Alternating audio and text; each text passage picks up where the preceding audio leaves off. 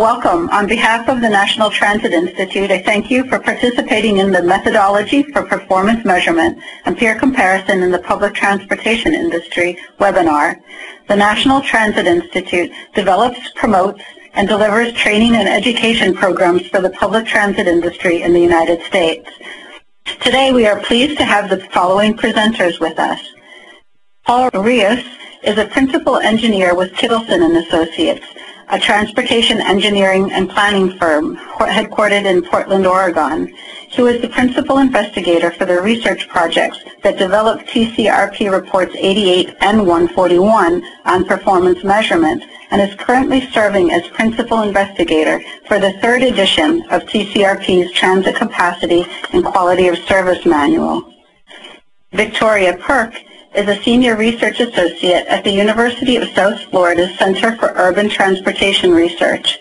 She has 18 years of experience in transit planning, transit performance evaluation and peer benchmarking, survey design and analysis, and transportation economics. Ms. Perk is actively involved in the Transit Capacity and Quality of Service and Intermodal Passenger Facilities Committees of the Transportation Research Board, and is a past chair of the ACTA Multimodal Operations Planning Committee. She is also an economics instructor at USF and currently a PhD candidate in economics. Catherine Koffel is a leader in applying private sector research techniques to the field of transit. Her areas of expertise include customer and survey research, performance reporting, and fare policy analysis. Catherine is chairman for the Transportation Research Board's Public Transportation Marketing and Fare Policy Committee and has her own consultant firm, Catherine Koffel Consulting. Linda Charrington is the program manager for the Transit Mobility Program at Texas A&M Transportation Institute. Linda has over 38 years of experience in public transportation, with experience in research, consulting, and as a manager with the Regional Public Transit Authority.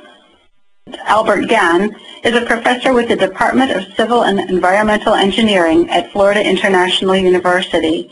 Dr. Gann has been the developer of more than a dozen transportation software systems, including the nationally known Florida Transit Information System. Dr. Gann is a member of the TRB Committee on Transportation Planning Applications, the TRB Committee on Emerging and Innovative Public Transport and Technologies, the Data Committee of the Florida Model Task Force, and the ITE Committee on Intelligent Traffic Signal Operations. Now, I will turn the presentation over to Paul. As we begin, I'll give you a brief outline of what we're going to be talking about. We have 5 speakers, and we're going to be kind of handing off to each other as we go through the presentation. I'm going to start off by going over a few basic concepts about performance measurement and peer comparison that will be good for the whole group to know before we dive into the meat of the webinar. Then Vicki will talk a little bit about the stakeholder outreach and lessons learned portion of the research, where we look into what others had already done on this topic. I'll come back and talk about the methodology that we developed for doing performance measurement and peer comparison for public transit systems. Then we'll have 2 examples of how this methodology can be applied. Catherine will talk about applications for transit agencies, and Linda will talk about applications to state departments of transportation. Then Albert will come in and give a demonstration of the Florida Transit Information System, which is an online tool that lets you get access to the full National Transit Database, and as part of that has incorporated the methodology that we're going to be talking about today for identifying peers for a transit agency. Then I'll come back for a wrap-up of what we've covered during the presentation. A couple of acknowledgments. This was research conducted through the Transit Cooperative Research Program, Project G11. This research was overseen by an expert panel of representatives of transit agencies, state DOTs, universities, consultants, and the Federal Transit Administration. We also got a lot of support from a number of transit agencies and state DOTs around the country in actually testing the methodology, and a full list of all the people that helped out in one way or another with the project appears in TCRP Report 141. So a few basic concepts. So to start off with defining what performance measurement is. Performance measurement is the collection, evaluation, and reporting of data relating to how well an organization is performing its functions and meeting its objectives. And there are a couple of reasons why transit agencies might want to measure their performance. One would be because somebody else requires them to. The federal government, for example, most larger transit agencies have to report certain performance measures to the National Transit Database. And other agencies that may provide funding may also have some requirements in terms of reporting certain aspects of agency performance. An agency may want to measure its performance for its own reasons, for example, to assess progress towards meeting its own goals, or to support agency management in making decisions and evaluating the results of past decisions. Now, by themselves, performance measures provide a lot of data, but they don't provide any context. They can't determine whether performance is good, needs improvement, or is getting better. They just give you a value, a number, or a condition. And real value is obtained by comparing results to something else, comparing your performance to an internal or external standard or target, to your past performance, or to your peers' performance.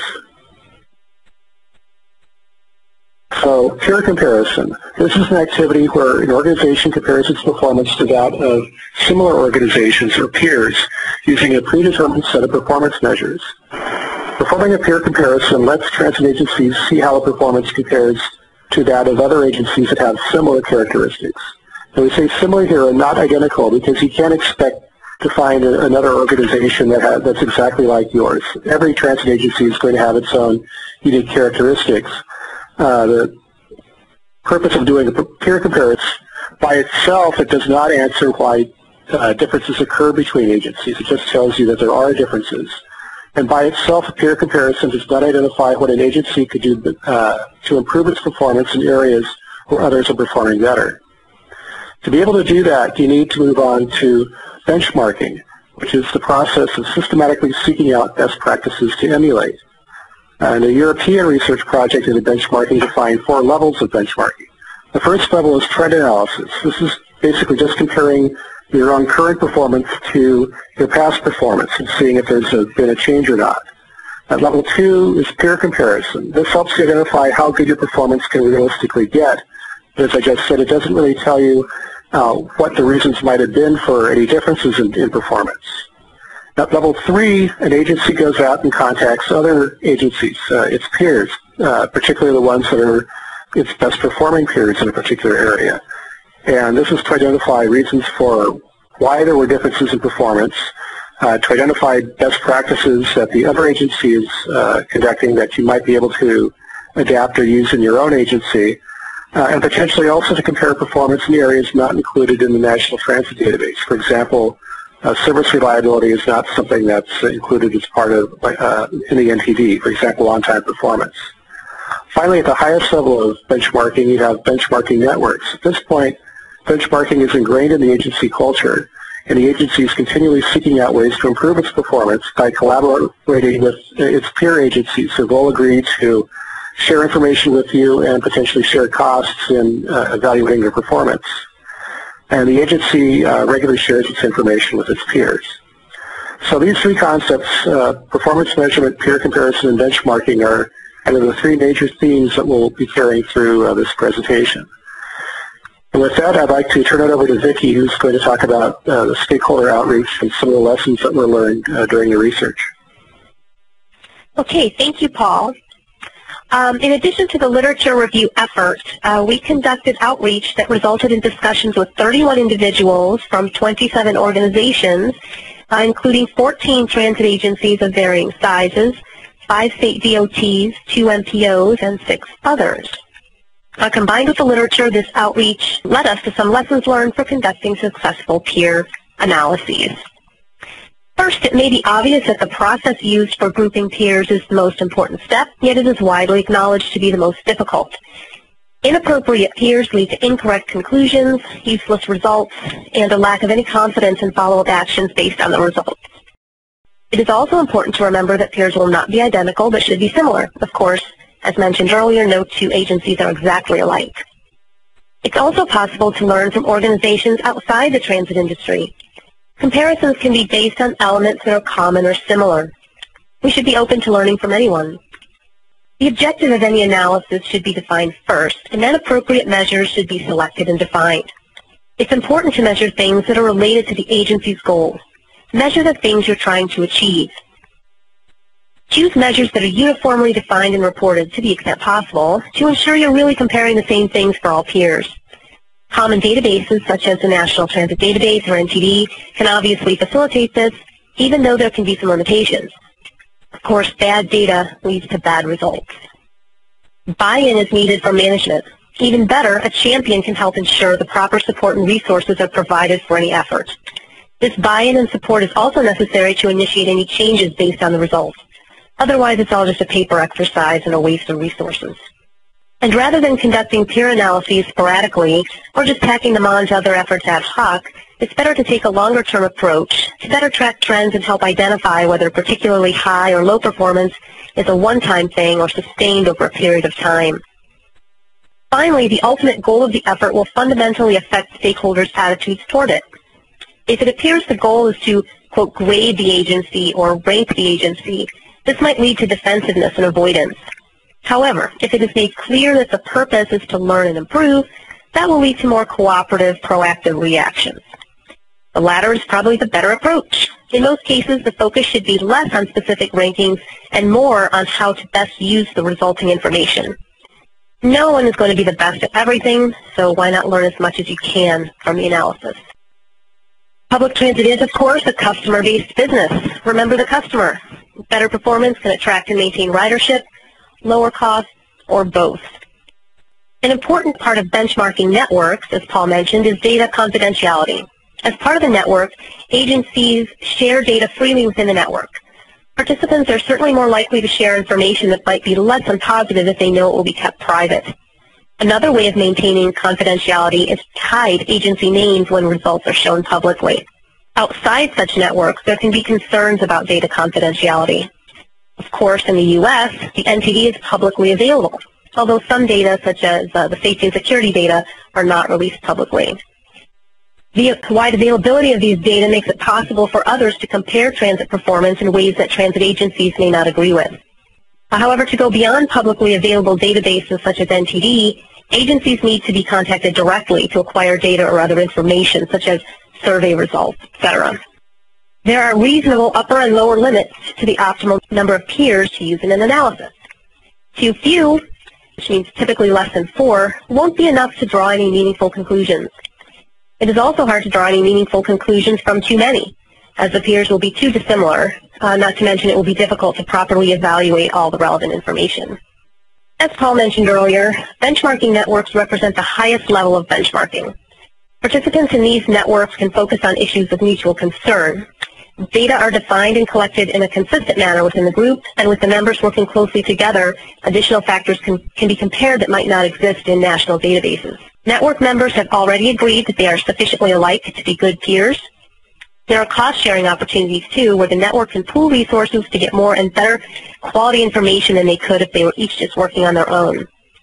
Staff can grow professionally as well as they connect and learn from staff at the peer agencies. Benchmarking networks can facilitate analyses of long-term trends, and they also maintain data confidentiality, 2 success factors that were just mentioned. Successful benchmarking networks usually also have an external facilitator. So it's clear to see how these networks are characterized by many of the success factors that I just discussed on the previous few slides. And now I will be turning it back over to Paul for an overview of the methodology developed for this project. Okay, thanks, Vicki. First, I'm going to talk with a couple of slides about what we're trying to achieve with this methodology. First, our project oversight panel had 5 attributes that they wanted this methodology to have. They wanted it to be robust, to be able to work with different transit modes, agency sizes, and operating environments. So this method is mainly focused on larger systems, at least large enough to report to the National Transit Database, because that's a key source of data. But within that, you can have different modes and different operating environments among agencies. Now, it's not to say that this method can't be applied to smaller agencies, and we recognize there is a rural NTD that has come out. but it's not as easy to work with in terms of obtaining data at this point as the larger original NTD is. So you can apply this to smaller systems that don't report to the NTD, but it'll take a little bit more work. Next attribute is practicality. They want it to be relevant to and usable by transit agencies, state DOTs, and other interested stakeholders. They want it to be transparent so that you could see what inputs were used by the methodology, how the peers were selected, and any intermediate results. They want it to be uniform, that any performance measures that were used as part of the methodology used readily available and uniformly defined and reported data. And they want it to be innovative. They want it to go beyond traditional performance measures and avoid approaches that have not been adopted by the public transportation industry. Now, on top of these 5 attributes, we added 3 more of our own. One was adaptable. We recognize that not every user is going to share the whole philosophy that underlies our methodology. And so we wanted to be able to make the methodology flexible enough that people could adapt it for their own use and not be locked into a single approach. So we provide the framework and guidance on how to apply the methodology, but you're not locked into a single way of doing things. And we'll explain that as we go through the presentation. We wanted it to be accessible to users, so not just provide a report, but actually a tool that people could use to apply the methodology. And Albert will be demonstrating the tool that you can apply to find peers and measure your performance and compare it to your peers. And finally, we wanted to have the process be updatable, recognizing that the research funding stops at the end of the project. We wanted to make the methodology usable into the future. So we described a process for how the factors for selecting peers are calculated so that people could calculate these in the future using data from national databases. There are 8 steps to the methodology. It may seem at first glance it's kind of complicated. Most of these steps are steps that you would do as part of any kind of performance measurement process. What we're going to be focusing on are mainly steps 2 through 5, which are dealing with the performance measurement and peer grouping aspects of it. But the full methodology involves 8 steps, from understanding the context of the question you're trying to answer, all the way through identifying your performance and identifying potential areas that you can improve in, and developing strategies to address those areas of weakness. Also, as indicated in this figure, not every step necessarily has to be performed depending on the kind of analysis that you're doing. If you're doing a trend analysis, for example, and just comparing your past performance to yourself, you can skip several of these steps. If you're doing a full benchmarking process, then you go through the entire set of steps. So let's start at step 1, understanding the context of the exercise. There are many possible reasons for performing a peer comparison. Some of these are one-time requests, where somebody wants a quick answer to a question. For example, a media request after a fare increase is announced. How do your fares compare to similar agencies in the state or around the country? Or it could be a more complicated one-time request. For example, as part of a transit agency planning process, for example, a 6-year plan update where you're measuring a whole bunch of aspects of the transit agency performance, but you're only doing it as part of that planning effort. It's not a longer-term effort that survives past the planning effort. You can also do this, and we recommend actually doing this as more of a permanent process where you are regularly measuring your own performance and comparing it to your peers, so you can see how you're doing and also how your peers are doing over time. And agencies that get really involved in this process set up permanent benchmarking networks. At the time we performed the research, there was one benchmarking network that was in action in the United States, and since this time a second one has been developed along the lines of some global benchmarking, transit benchmarking networks that have been set up with some of the biggest cities around the world. This involves more of the larger systems in the United States. But anyway, the context of what you're trying, the reason for performing a peer comparison is going to dictate what level of effort is involved in identifying peers and measuring performance, and how much time you have available to do that. Moving on to step 2, develop performance measures. At this point, you want to match your performance measures to your agency goals and objectives. And here the level of effort is going to constrain what measures you have available to you. Again, referring to the 4 levels of benchmarking, starting at level 1 or trend analysis, you can use any performance measure that your agency is capable of collecting because you're just comparing your own performance against yourself. So you don't have to worry about if other agencies define performance the same way as you do. You define it the way you want to, and you track your own performance. So this gives you a lot of flexibility in terms of defining performance measures and selecting performance measures. But again, you're only comparing your results to yourself. At level 2, peer comparison, you're limited to the performance measures that are available in national databases. And you're also restricted to how databases define a particular performance measure. So it's a little bit more limited there, but it still, as we'll see in a moment, gives you quite a range of measures that you can use to compare your performance. At level 3, or agency contact, you may be able to use additional performance measures if both agencies collect the data required to evaluate those measures and define the measures similarly. And then finally, in a benchmarking network, the entire group has agreed upon what measures they want to use and how they've defined them. So the group can use any measure that the group as a whole is capable of collecting. So that gives a benchmarking network great flexibility to measure anything that's of interest to them. So in terms of guidance on selecting performance measures, TCRP Report 141 provides guidance on measures that are available nationally that could be used for performance measurement. These are typically measures that are either available directly from the National Transit Database or can be derived from other measures in the National Transit Database. And we've divided these into 2 main areas. One is outcome measures, and the other is descriptive measures.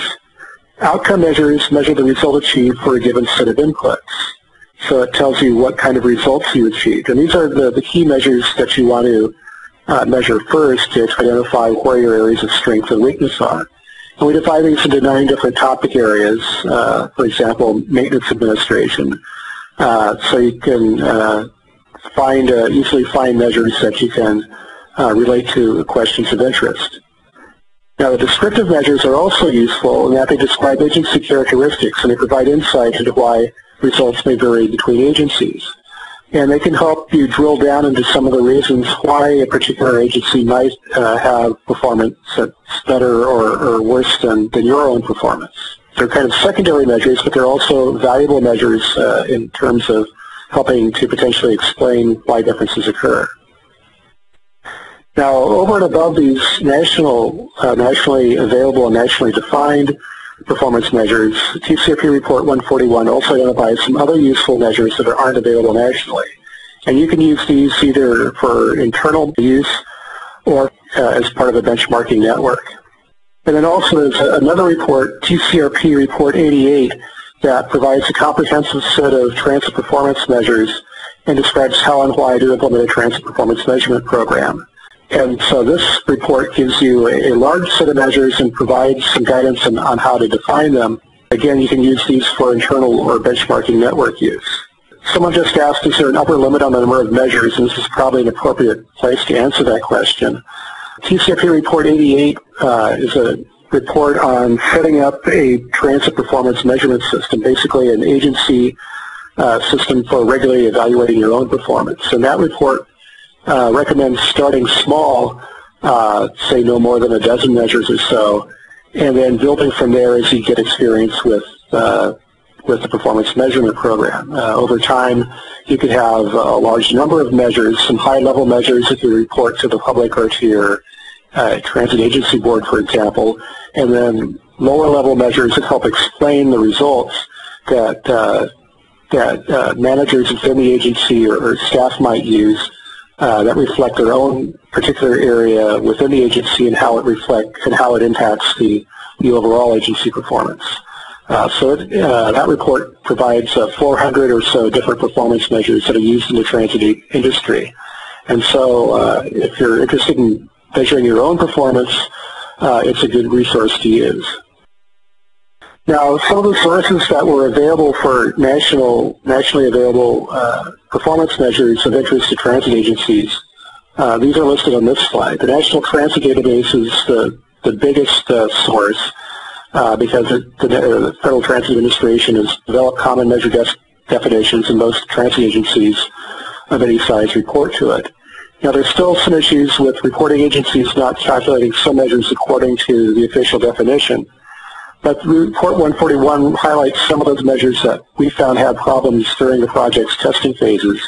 And we provide guidance on how to identify bad data and deal with it.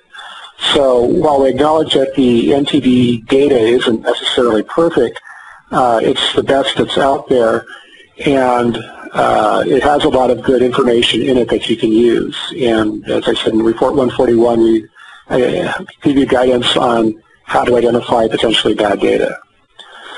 Other data sources that were used to help identify peer agencies include the U.S. Census Bureau, measures we developed directly as part of Project G11, and then measures from other federal sources, for example, inflation rates, costs of living, and congestion data. And almost all of these different performance measures are available through the FTIS software tool that we'll be demonstrating a little bit later on in the webinar. Step 3 of the process is to establish a peer group. And here the method that we developed through TCRP Report 141 is to identify other transit agencies that are similar, or what we say are like the agency being analyzed.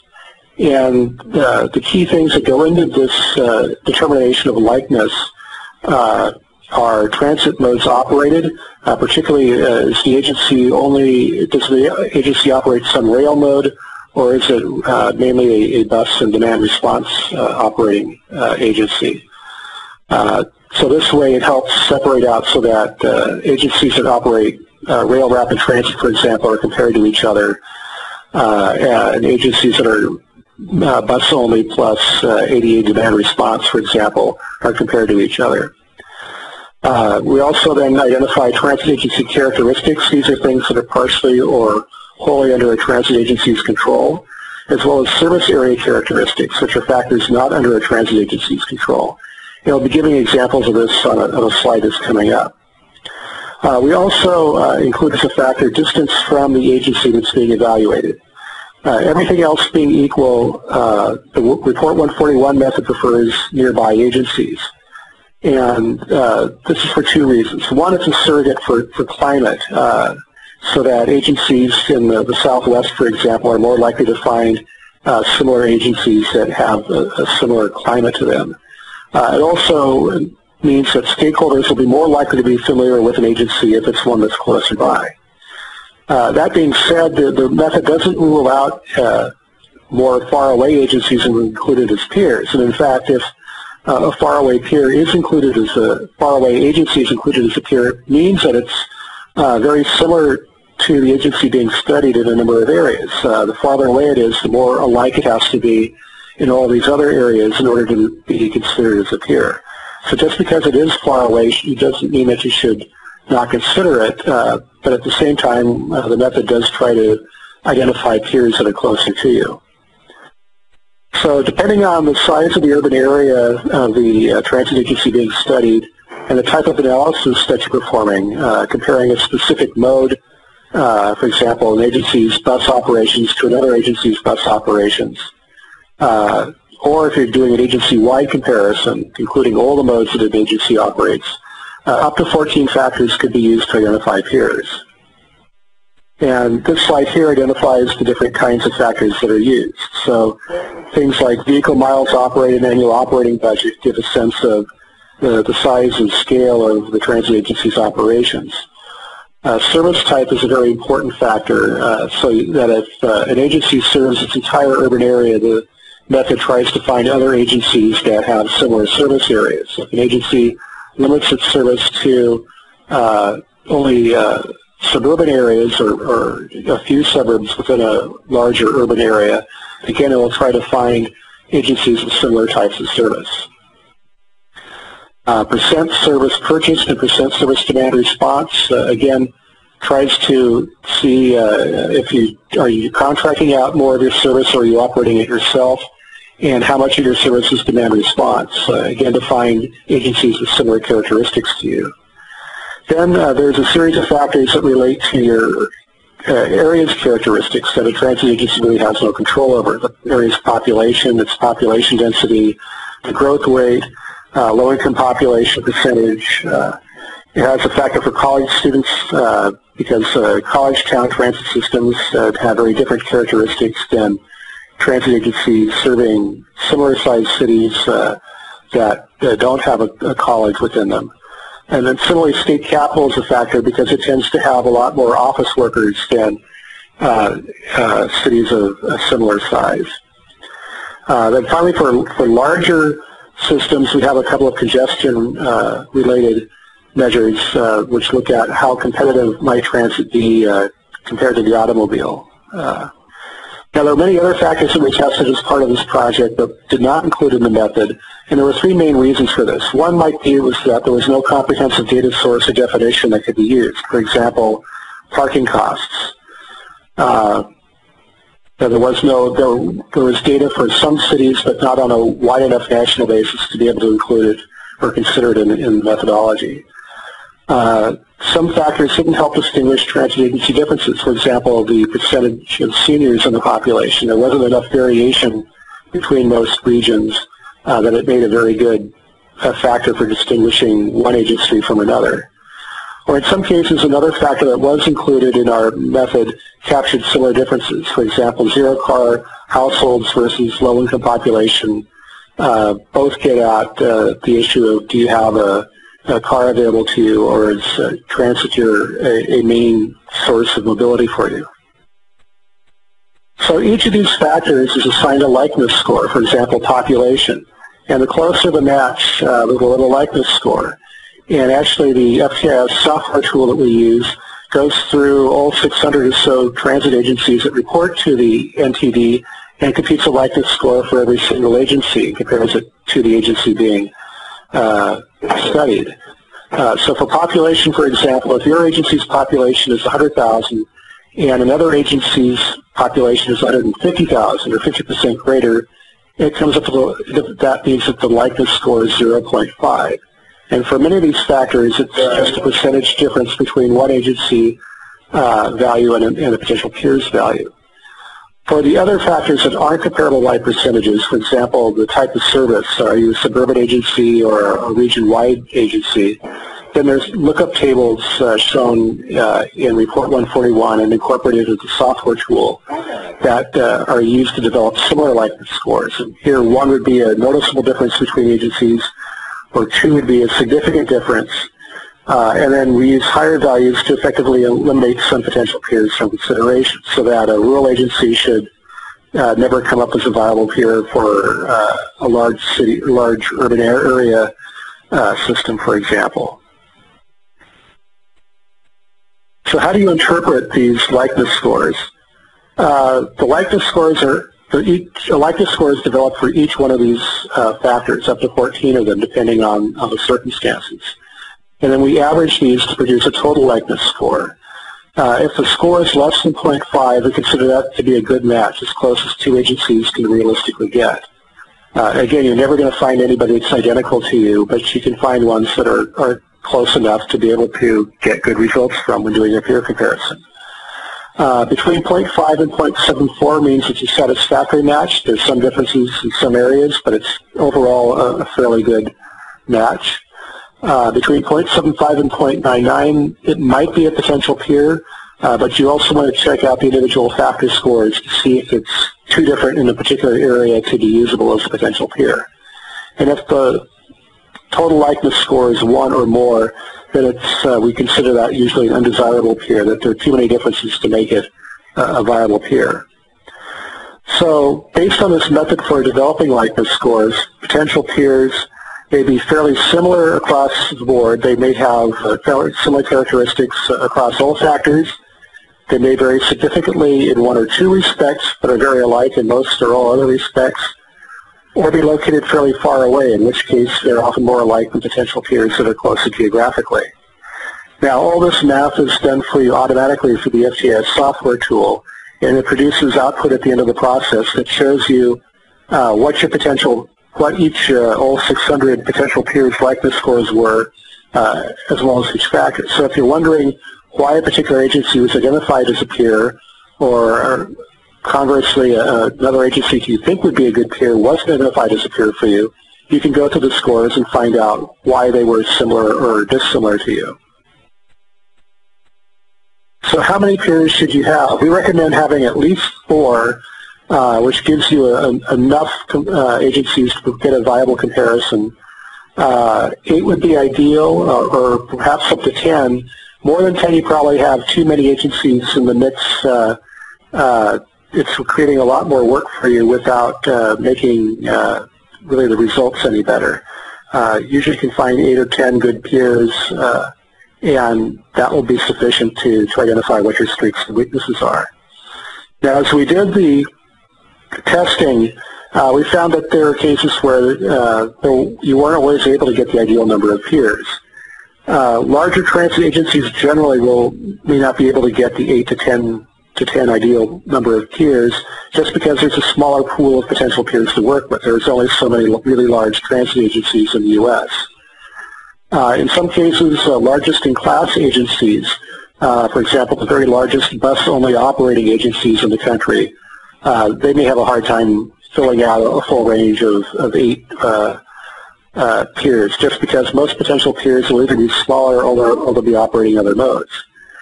Transit agencies operating relatively uncommon modes might have a fewer number of peers, and transit agencies of uncommon service types may have problems. For example, bus operators that serve multiple urban areas. Now, after this time, there's kind of a basic process for identifying peers, but some questions may require additional screening factors that you'll have to develop yourself.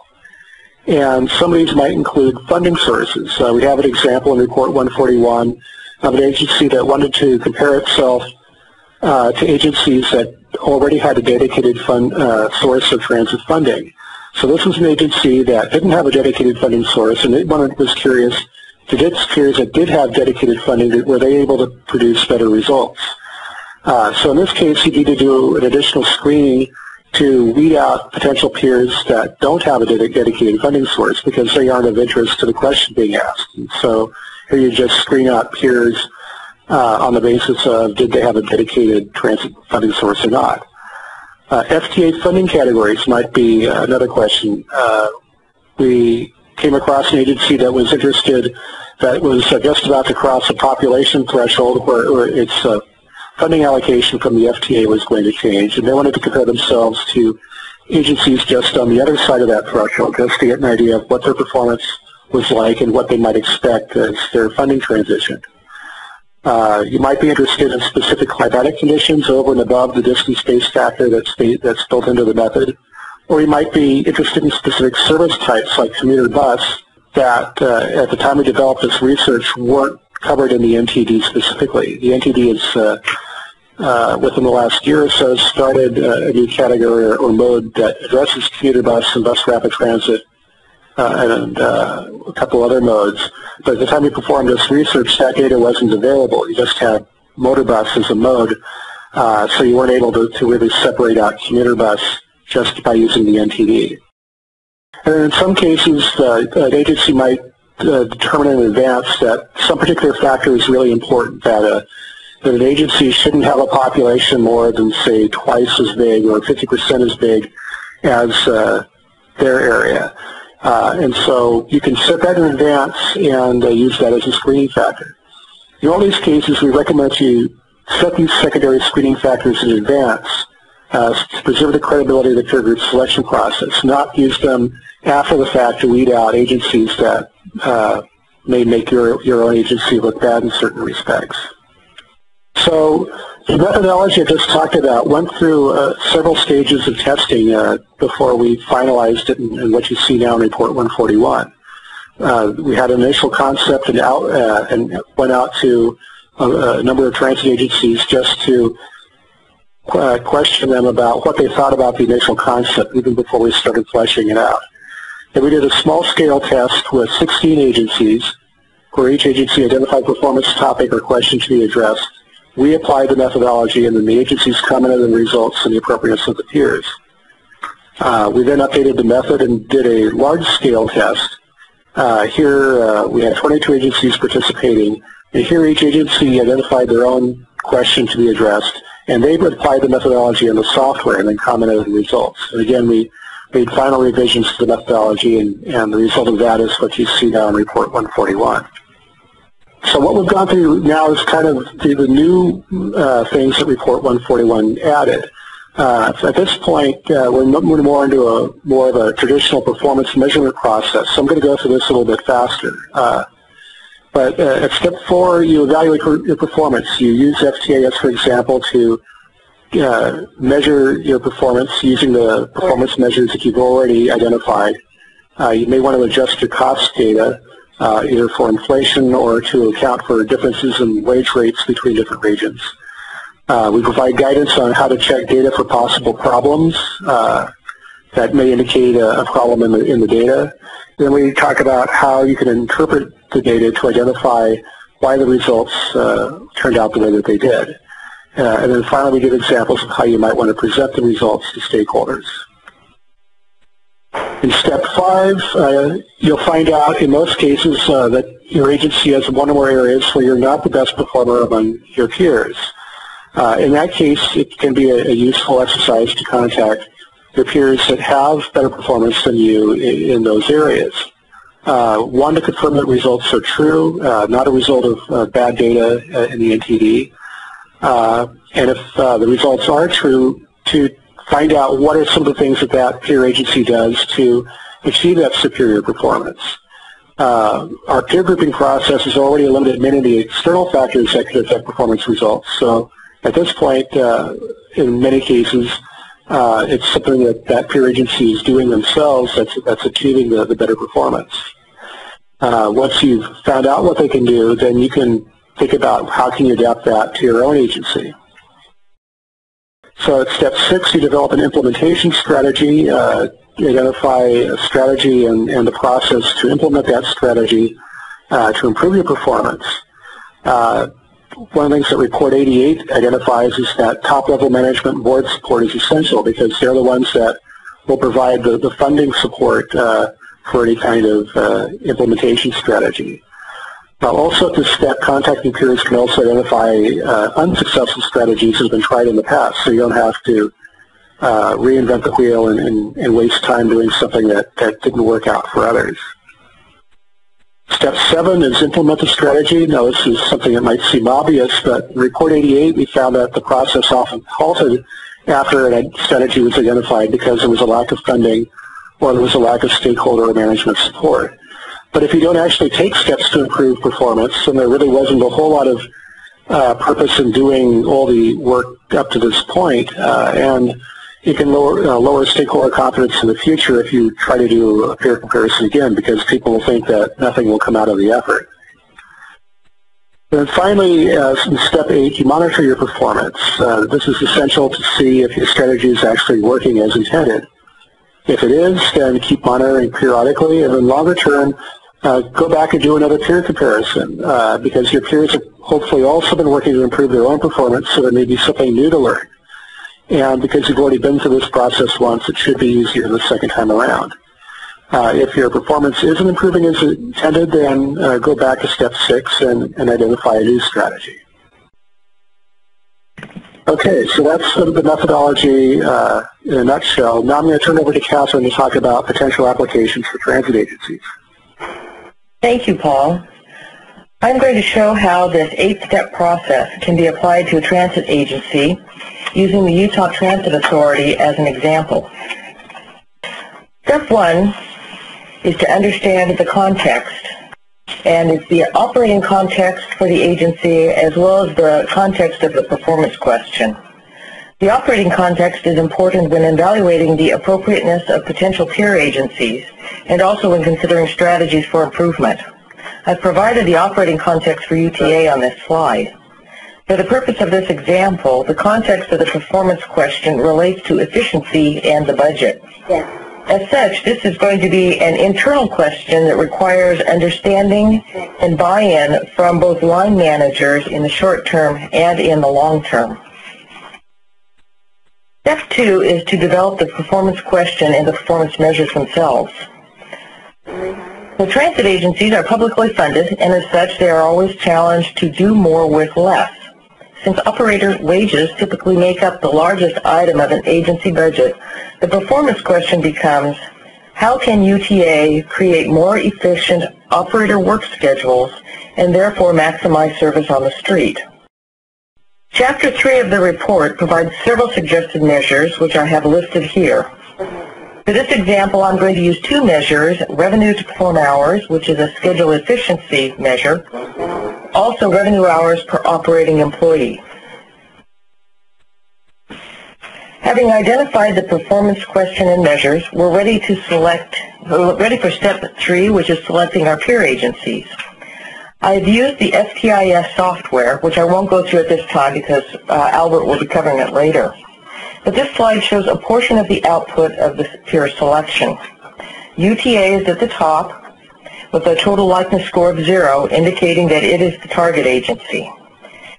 From this, that there are no peers with a good likeness score of under 0.5. San Jose is a satisfactory peer with a likeness score between 0.5 and 0.74. They're at 0.64. And then there are 8 other potential peers that have likeness scores over 0.75 but less than 1. I've highlighted the cells of potential peers that show significant differences. The first one there is Niagara Frontier in Buffalo, New York. It has a very similar population, urbanized population, to UTA, but you can see that the population growth rate is actually declining. As such, they probably have a very different set of issues than UTA is facing and the other peers who all have a positive population growth rate.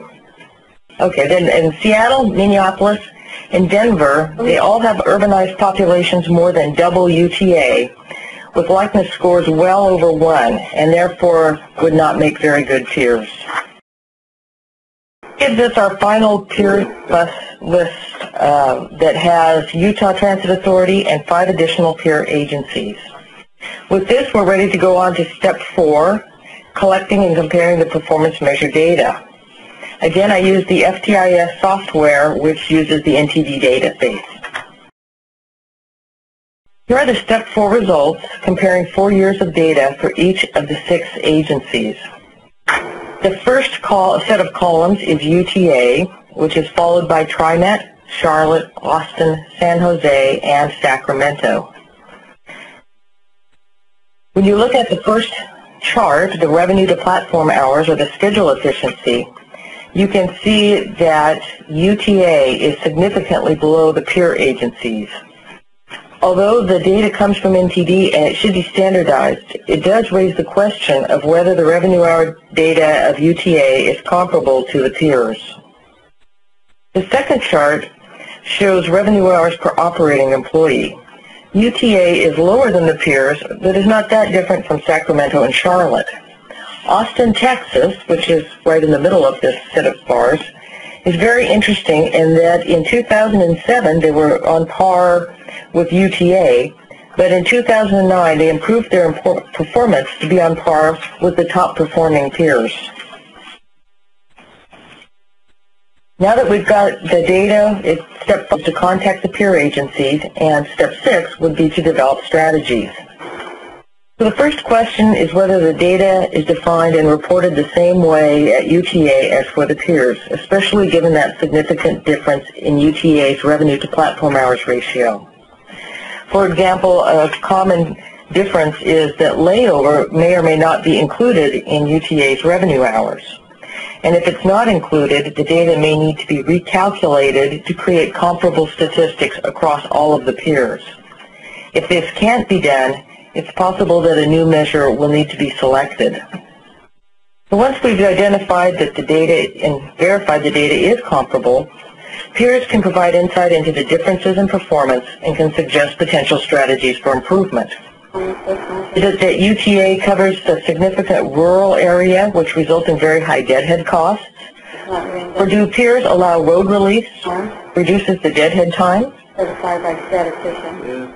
And the strategies that Austin implemented in 2009 also be applied to UTA so they could see the same kind of improvements.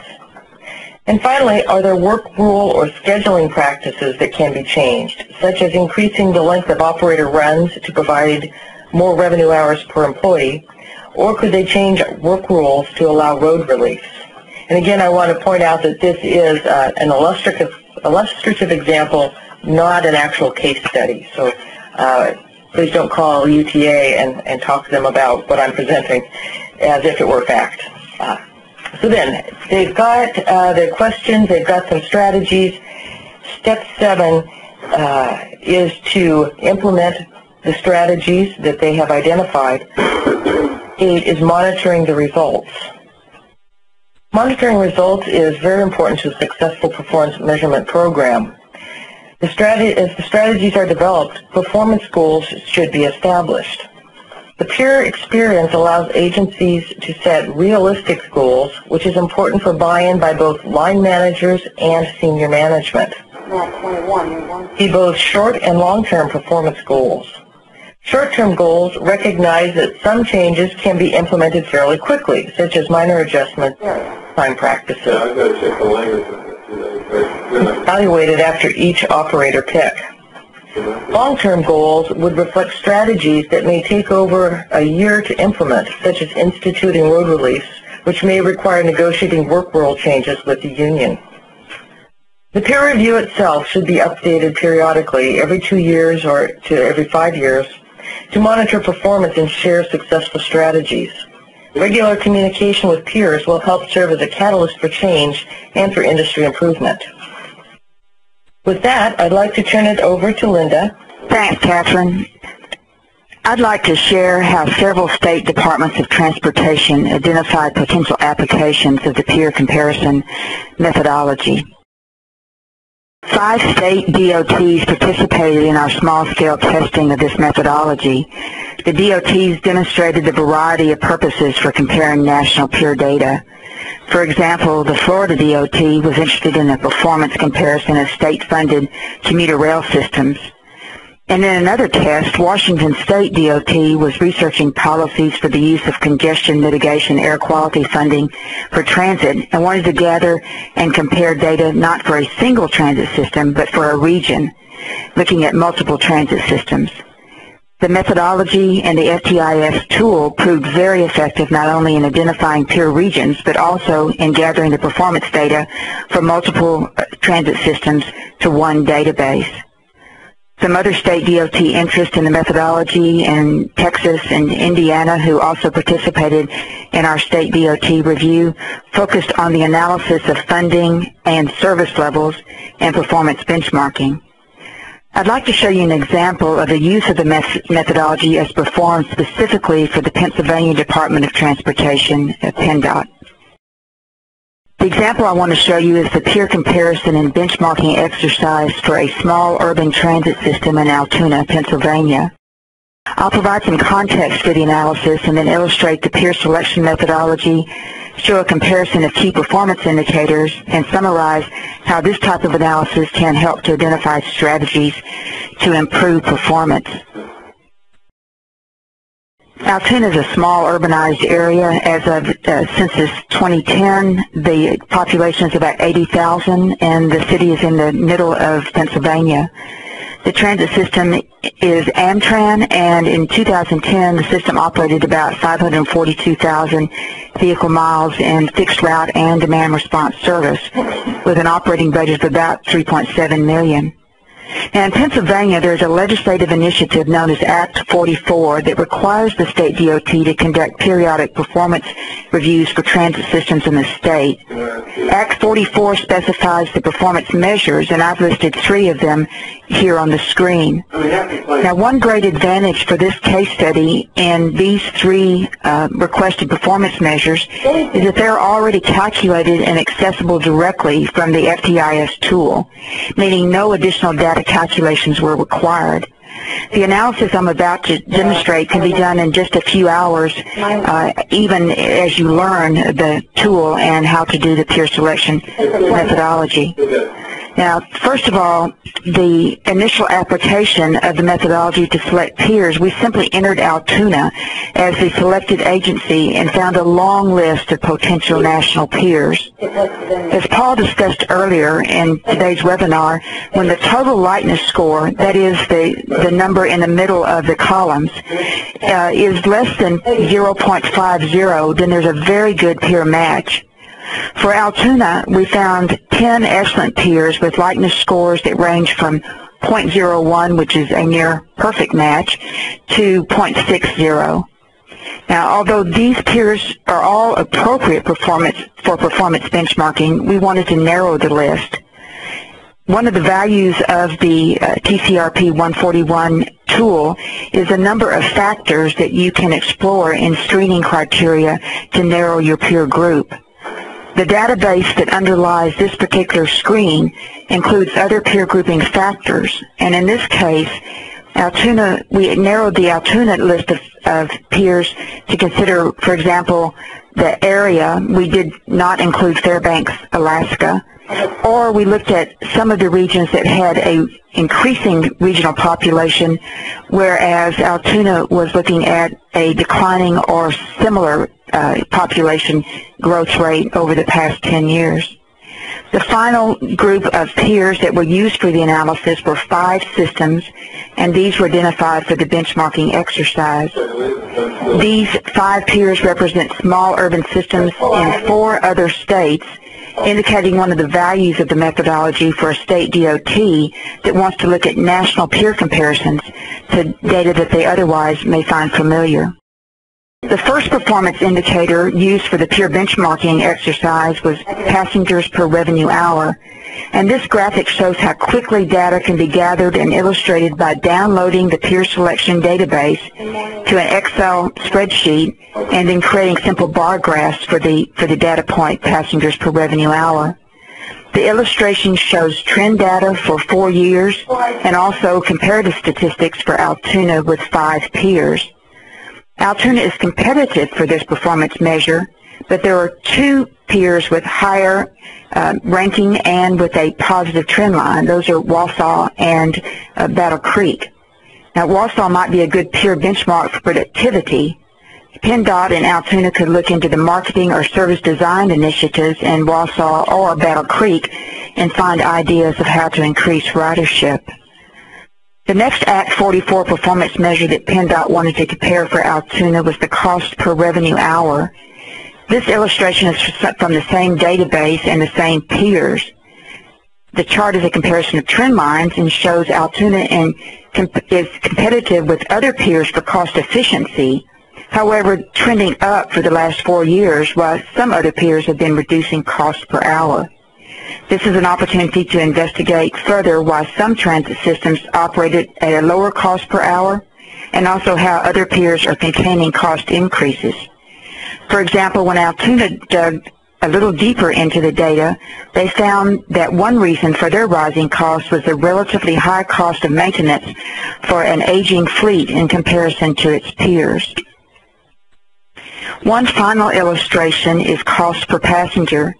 In this illustration, we compare peer data by year and also add a couple of trend lines. In this manner, it is possible to compare Altoona cost effectiveness to its peers and also look at trends to identify benchmarks. When measuring cost effectiveness, the lower the bar, the better. Altoona compares favorably, but Wausau is the lowest bar and is really the benchmark.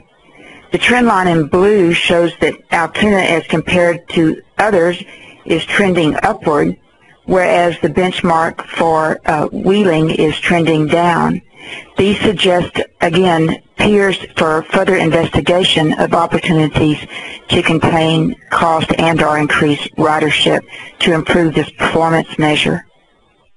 Now, based on Act 44 performance measures and the peer benchmarking exercise, PennDOT and Altoona developed a set of strategies to improve performance. These strategies illustrated on this slide are from actual result of their 2012 review. And the focus was to contain operating cost increases and also to increase the opportunities for ridership in new transit market groups. Another one of the strategies was to use the performance goals and metrics for additional areas. So this shows the value of the peer review and performance measurement process. This concludes our demonstration of one example of how a state DOT can use the TCRP 141 methodology and the FTIS tool. I'll now turn the presentation over to Albert to actually demonstrate the software.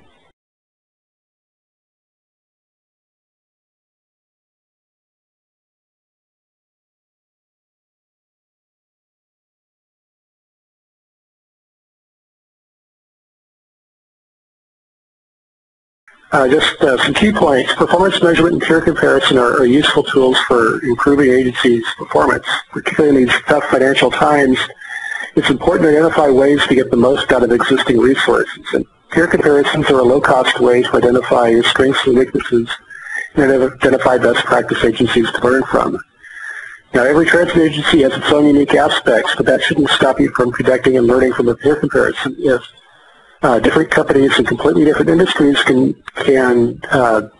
do peer comparisons and learn from each other, certainly public transit agencies can.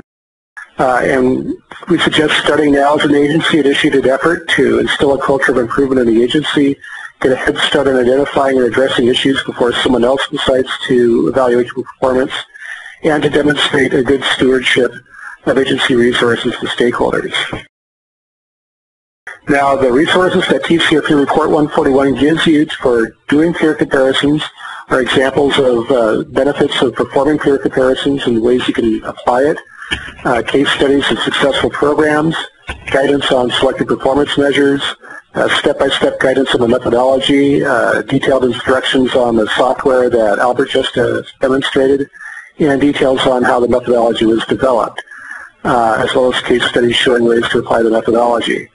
We've got the link here to get at the software that Albert demonstrated. As he mentioned, there's a one-time registration involved with that, but then you have free access to the software at that point.